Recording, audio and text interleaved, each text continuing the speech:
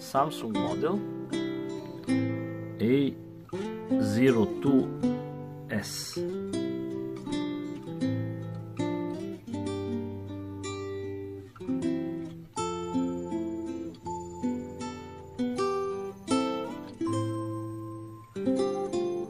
Hard reset. First step, switch off the phone.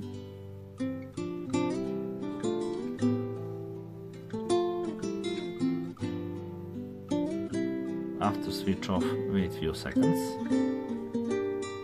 Next step, press volume up and power button at the same time.